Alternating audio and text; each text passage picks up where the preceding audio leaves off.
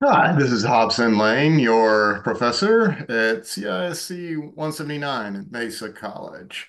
Perhaps in Module 2, you noticed that there was a broken link in the homework assignment. So when you clicked on this Module 2, Chapter 2 and 3, that took you to last semester's assignment, where there was a warning message about it being due last semester in May. Sorry about that. That was a broken link. It was going to the other class, Mesa Python, without the underscore fall 2024. So to get to the correct one, you would hopefully have clicked on the back to Mesa Python fall 2024. Once you did that, then you're in the correct textbook, but then you would have to go to your assignments.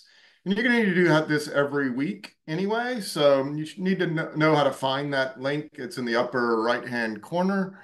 And from there, you can find all of your assignments. And the only two that have been released so far are last week's and this week's, which is Module 1 and Module 2. And don't worry too much if you're not getting the maximum number of points possible on the assignments.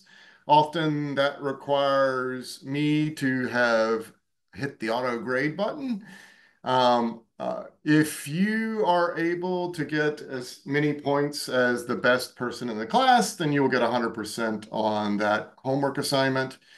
And so it's definitely graded on a curve. And I'll send you out a weekly report, and that will give you a chance to go back and fix it if you don't get the grade you think you deserve. Um, that's it for now. I'll send another video on how I'm grading your programming assignment so you can see some Python code in action that's doing some the grunt work for you and that's what Python is great for, automating the boring stuff. Not that your code was boring to read, but I just thought it'd be faster to write Python to do it. Have fun.